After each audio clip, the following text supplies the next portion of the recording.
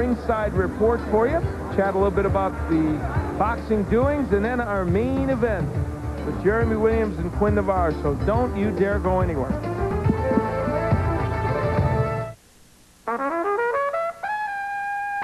Center of the ring. This is the featured event of the evening, scheduled for 10 rounds, heavyweight. In the red corner, weighing 237 pounds, in blue trunks with white trim, with a record of 17-1-1 and 12 knockouts, from New Orleans, Louisiana, Quinn Navarre.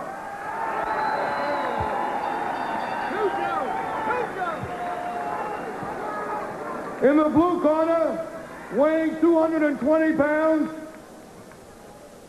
from Long Beach, California, in green and with red, black, and gold trim trunks, with a record of 21-1, 18 knockouts, Jeremy Williams. The judges for the fight, Johnny Thema, Terry Wood, and Martin Casino. The referee, Elmo Adams. All right, gentlemen, I gave you instructions in the back. I want you to pay attention to my commands at all times. Let's have a nice, clean, hard fight. Back up. There's Quinn Navarre, the gentleman from this area, from New Orleans, stepped in a couple of days ago as a fill-in replacement. There have been two men previously scheduled to fight. This man, Jeremy Williams, the young heavyweight, 22-year-old who will be 23 next month. We've seen him many times here on Top Rank Boxing. Quinn Navarre, we have to say, very confident and loose young man, not just today, but also before this fight. Williams going after him, as was Williams practicing early. Oh, Navarre with a nice jab to the head of Williams. Now, Jeremy Williams has been on the canvas a couple times before, folks. We've seen Barry Wilson knock him down. Everton Davis really caught him. Yes. So it's not as if Williams doesn't take some shots early in the fight. And Quinn Navarre showing no fear, going right after Williams. The ironic thing about Williams, who came up from 178 in his early days, is he can punch well enough to stay in this division. It's the chin that always makes the question. He was when he was fighting in the amateurs and fought in the Olympic trials, actually fought at the super middleweight division. The fact that you can make that kind of a jump is a tribute to your athleticism, which he does have. And at some point, you have to be able to get in and out and trade and move along.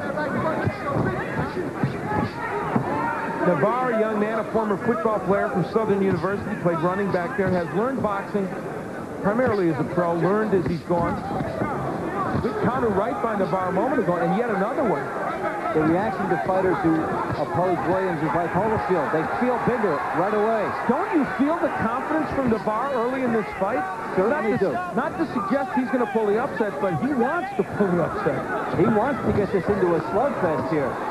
And, of course, that can work against him, too, because you mentioned that Williams can punch. But what it's creating for us right now and for you at home is an exciting heavyweight match. This is not the boxer-puncher that Joe Goosen, who's been working with Williams, has wanted him to be. In and out, moving in and out, landing here and there. Good right by Williams, though. Jeremy's starting to get some good shots in. You made the point about early Jeremy Williams, and that's how this looks. Sometimes, though, you have no choice, as Navarre has come right in on here and tried to smoke him out. Good hook downstairs, but Williams has been getting hit with that right hand and took another one. Did that hurt him? It might have. Boy, they're both throwing rights. Either man could get hit with something big now. Quinn Navarre delighting his hometown crowd, and believe me, there are some folks in this crowd who have come to see Quinn Navarre. Most of them good uppercut by Williams. It's all power against power now. It's a war here in round one. We have had some good heavyweight matchups lately, and this is becoming one of them.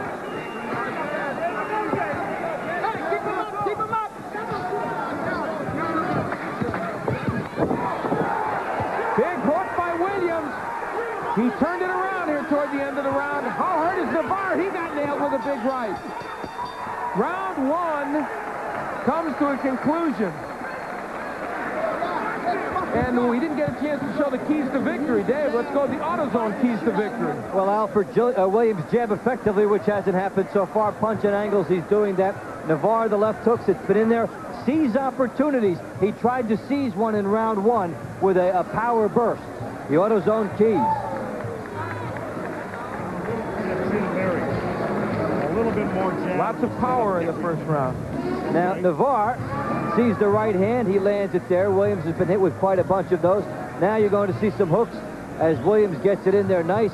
Hook downstairs, lands another one. And this was the part of the round where toward the end he had Quinn Navarre hurt. So did the strategy of Navarre to come out banging actually serve him not so well? Quinn is a 27-year-old. We mentioned for 3 years he played at Southern University as a running back. Took up the sport of boxing kind of late. Comes out a little tentative here in round two, and Williams senses it and goes after him. Well, only 23 of 141 punches thrown in that first round with jabs, and you can set up the format what they should do, and adrenaline comes in and totally wipes it out here. I think Navarre's hurt. A side headlock before, but he's still punching. He's hurt, but he's punching. Missing. And in Williams' fights, we see the clock as a factor quite often.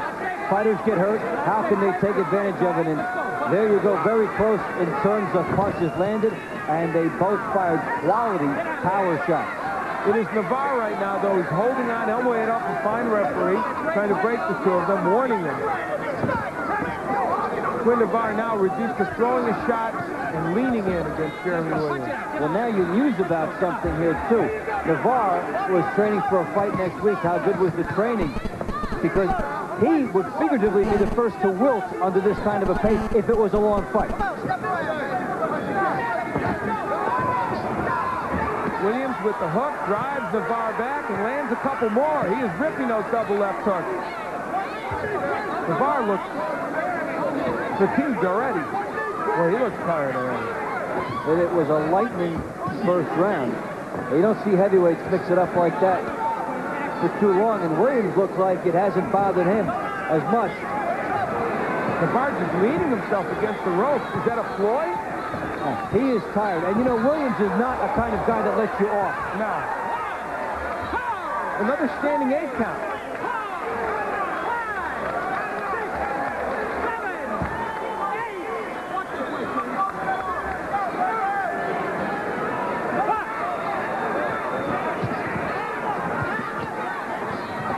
Elbow weight off, stepping in again. He's going to finish this.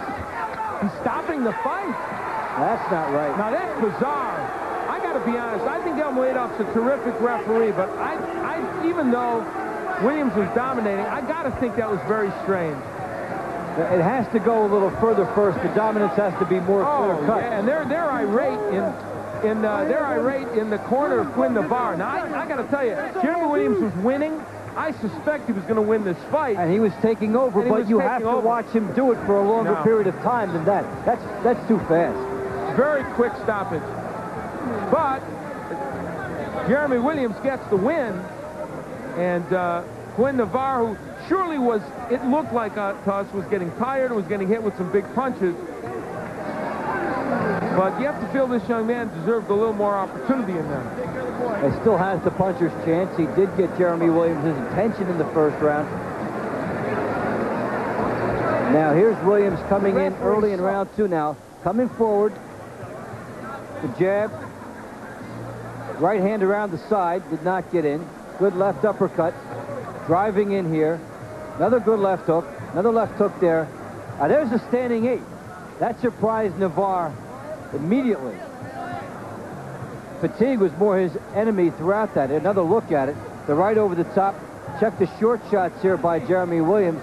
2 left hooks. And why are the fighters holding and hitting here? Now you can make a case for the standing 8 there, which apparently there must be one, even though we were told there wasn't. But the stoppage, an interesting one. Jeremy Williams, though, got things back on track in that second round. Did have Quinn Navarre hurt, and certainly looked like he was on his way to a possible knockout. Comes earlier than some might have suspected, and this young man continues on his winning ways. And he's won 7 straight now since his loss to Larry Donald, and the man leading in there, Joe Goosen, the trainer, is one of the architects of that. Buddy DiLiberto is in the ring. Let's go to him right now. Ladies and gentlemen, the official verdict, the winner by a technical knockout at 2 minutes, 6 seconds of the second round, Jeremy Williams. So Jeremy Williams gets the win. Another one by knockout for him. And this young man, he hopes, edges closer with his 22nd win as a professional to contention in the heavyweight division. Dave Von Temple will be back to chat with him in just a moment.